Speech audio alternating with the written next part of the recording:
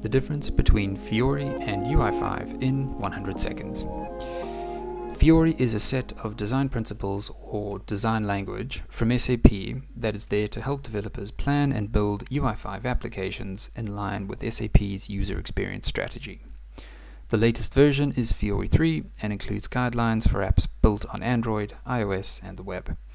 Apps that follow the Fiori design language can be built using a combination of UI5 or Fiori elements. SAP UI5 is a development framework that a developer would use to build a front-end application that follows the Fiori design guidelines. UI5 apps are built using HTML5, JavaScript, XML, OData, and JSON. Based on the Model View Controller or MVC design pattern, you would build an OData model, normally an SAP Gateway or CDS service.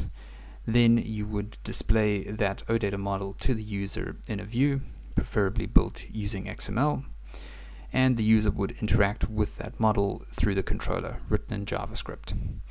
When planning a UI5 app, it's best practice to use the Fiori design documentation to help build the best possible app.